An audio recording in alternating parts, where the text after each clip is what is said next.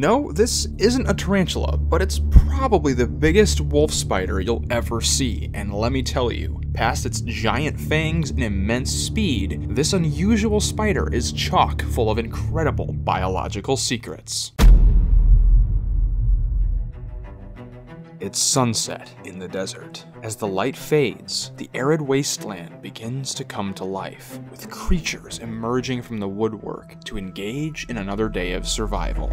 I'm Spencer Hoffman, and this secret world has fascinated me all my life, especially the fearsome predators that make their living on the things that go bump in the night. That's right, I'm talking about spiders. Over the years, I've worked with some of the strangest and deadliest in the world, but one group has always been extremely special to me, the wolf spiders. And here in the deserts of Arizona, they're just about the last thing you'd want to run into if you're a little insect roaming around the dry, sandy ground. But there is one wolf spider that stands above all others, one of the largest in the world, and definitely a giant among North American species, the Carolina wolf spider. It's a spider I've been after since I started this channel 5 years ago, and my best chance of finding one is here in Arizona at the height of monsoon season. So we've come out to a remote location in the Sonoran Desert, gearing up to hike the desert washes in hopes of finding giant spiders. Hey, bud. Okay. There we go. Okay. That is a tarantula. Normally, tarantulas, especially New World species, hi buddy, don't drop, don't drop. You gotta be very careful because these are heavy-bodied spiders, and unlike wolf spiders and things like fishing spiders where they can actually take some falls, this guy would actually get pretty hurt if he fell, so we gotta be careful with him. Hi! We're out in remote Arizona wilderness, and all of the tarantulas have this pretty indescript brown and tan coloration. This guy has a little bit of bronze on his abdomen. That might be something characteristic. If I can ID this as species, you'll see it on your screen. But these guys are one of the iconic spiders of the American West. Always an absolute pleasure to see. Look at how big that spider is. You know I can't pass up a good giant spider out here in the desert, right? What we're actually looking for is one of the largest true spiders in the US.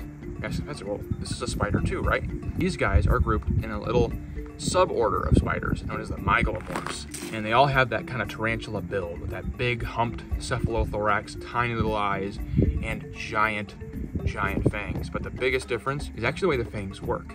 Tarantulas fold down like snake fangs. True spiders pinch like claws. And if you look at the bottom of this guy, you can actually see his fangs fold down. I can tell this is a male because he has those big old pedipalps right in the front.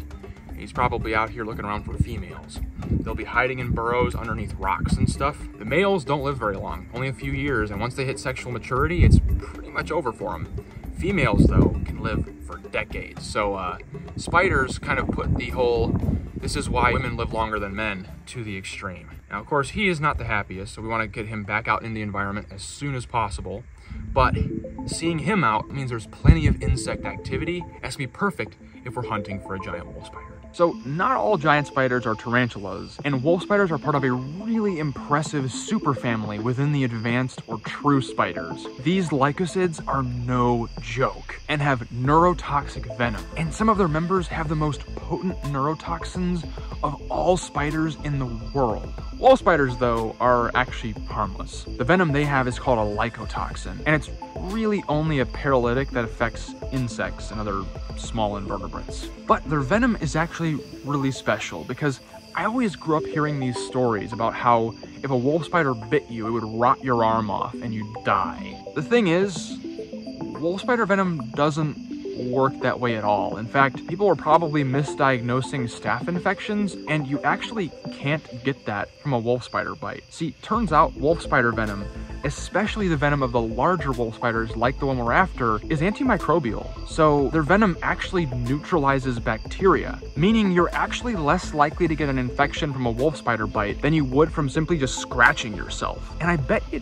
didn't know that about wolf spiders. It's kind of the fun thing about studying all these creepy little creatures that most people don't want to take a closer look at, because you find a lot of really neat secrets. And if you're enjoying discovering these secrets, consider liking this video so it can spread to other viewers just like you, and we can all discover the secrets of the natural world together. Now, their venom might be cool, but there's a couple other features of the wolf spider's biology that we're actually taking advantage of while we're hunting them. See, these giant wolf spiders are nocturnal burrow dwellers, and with these monsoons cutting through the desert, they're actually getting flushed out. And if there's one characteristic that all the different lycosids share, is that they have these little membranes in the back of their eye that reflect light back if you shine it at them. It's kind of cheap, it's kind of hackish, but if a giant wolf spider's out, we're gonna see it. We need to be very careful. In monsoon season, wolf spiders aren't the only things patrolling the deserts, nor the most venomous. Arizona is famous for its impressive lineup of venomous reptiles, many of which have unparalleled camouflage in this rocky terrain. One wrong step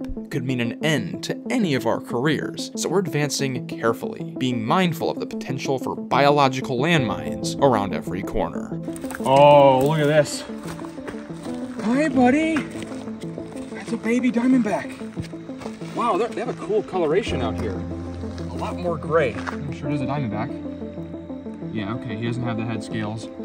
So, what this guy is right here is a western diamondback rattlesnake, but a baby one. It's because it's a baby, doesn't mean I can get complacent. These guys are still dangerously venomous and will give you a pretty nasty bite. But he is definitely out here, coiled up, looking for little kangaroo rats. We've seen a lot of these little mammals darting around out here. It's kind of chilly for Arizona right now, and as a result, he's conserving energy because it doesn't really make any sense for him to move. With the lights on him, he doesn't look very camouflaged, but that diamond patterning will help him blend in, or at least look like he's not a snake in this environment. So we call it disruptive camouflage. At night, everything is eerily quiet and still in the desert. The animals that call this habitat home are like silent ninjas flitting about the environment, careful to make as little noise as possible. As you hike through these washes, there's this feeling like thousands of tiny eyes are watching you from the darkness. Occasionally, the flutter of wings overhead startles you, or the rustling of a small mammal skittering between the dry grasses. You're constantly checking over your shoulder, keeping track of how far you've gone and in what direction. If you get lost in the desert, rattlesnakes are the least of your worries, especially if you're from the humid coastal plain of North Carolina like I am. But we soldier on. Somewhere, beyond the dark void ahead, there are wolf spiders to be found. As we shine our lights, we're watching for the sparkling of their eyes glinting back at us. I saw a few disappear down burrows, but not close enough to tell if they're the species I'm after. Finally, after passing a small dried up pond, we come to a flat, grassy section with some small shrubs. One of my buddies calls out to me that he has eyes on a wolf spider, and it's huge. Wow, look at the size of that wolf spider. There is no mistaking that. That is a Carolina. Wow, look at the size of it. That is beautiful. Well, let me get my light.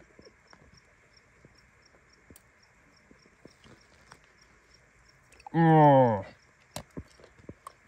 that is a spider I've been looking for a very, very, very long time, and a little bit further than I thought I would see one, but Arizona, I'll take it. This is the Carolina wolf spider, and as you can see right here, it's a big one. This right here is the biggest wolf spider we have here in North America, on the entire continent. And ever since I started this YouTube channel, I have been wanting to see this exact spider. Here in the West, I knew I'd have a better chance at finally seeing them. And out here, they get even bigger, so that is excellent. As you can see right here, she is big, almost wandering spider size, actually. And that is kind of crazy. The nice thing is, she is nowhere near as venomous as a wandering spider. In fact, a wolf spider bite would not be that serious. But the nice thing about wolf spiders is they're actually complete sweethearts. They're big, hairy spiders, those huge, huge fangs, which creeps a lot of people out. But I'll tell you, once you get to know these spiders, they are probably one of the most darling animals you will ever see. Wolf spiders are one of my absolute favorites. And I actually really love, not that, they can be a little bit uncooperative. I love how cute their eyes are. See, we normally think of like jumping spiders with their big old eyes being cute, but wolf spiders have those big old eyes right in the front, a little tiny, almost like a frowny face of eyes underneath, and those big old chelicerae where their fangs are at almost look kind of like big old buck teeth. And I think these guys almost look like they're like sad or like kind of dorky when I look at them. Once you start seeing them that way, you'll never see them as frightening ever again. Now, as you can see, they are a little bit fast, which can be annoying, and they're actually among the fastest spiders in the world, and they use that speed to hunt. Those eyes aren't just for show. They have fantastic vision, especially under cover of night. The way Ben actually spotted the spider was the eye shine when he was shining his flashlight around in that wash. The way these guys hunt is they have a little membrane in the back of their eye called a tapetum lucidum. And what it does is it amplifies light by reflecting it back and forth so they can create images even in pitch black darkness like we're in right now. That means the little camel spider, grasshopper, cricket, even a small centipede or baby tarantula is walking around. Guess what? You're not outrunning this spider. If she sees you, she will hunt you down like a wolf. That's where they get their name. And we give jumping spiders a lot of credit for their intelligence, but wolf spiders, don't underestimate them. These guys are really smart too. They're not the climbers like jumpers are, but they have to navigate in 3 dimensions over rough terrain. And now this rocky wash is a little bit tough for us humans to navigate, but imagine being less than an inch tall and trying to navigate this environment and not just hunt down prey, but intercept it as it's already moving. She has to make all kinds of split-second calculations while she's traveling across the ground to be able to eat and survive. Could you imagine that? That is insane. And to be able to do that, she has to have incredibly good spatial awareness, and that takes pretty solid intelligence for a tiny little spider like this. That is impressive. And I mean, just look at the colors on this thing. These are really impressive, really beautiful spiders. They have that patterned abdomen, the classic hogna, that arrow. That's how I can always identify the genus. And the Carolina wolf spider has these very pronounced eyes and like a flat face. So there's nothing else this could have been. With how much of a mess wolf spider taxonomy is, it's sort of hard to be like, okay, this is a Carolina wolf spider that I just caught. But out here, that is the only thing this could have been. And I'm almost like relieved. 5 years on YouTube, been looking for this spider, and I finally got it. You are one heck of a treat to see here in Arizona, and I can't wait to see what we go after next. I gotta tell you, this is a spider I have wanted to see for a very long time, and I've been reading the comments. It's a spider that you've wanted to see for a while too. And now that we've got this one, I think there's another very special spider out here in Arizona that I'd like to target next. And it looks and acts a lot like one of the deadliest spiders in the world, the 6-eyed sand spider. It's gonna be a bit of a challenging hunt, but I think I'm up to the task. In the meantime, if you like giant spiders and you wanna see some really freaky ones, check out this video right here where I went down to Ecuador and was exploring the jungle for giant tarantulas. Hope to see you there, but until next time, don't forget to get outside and find your own adventure.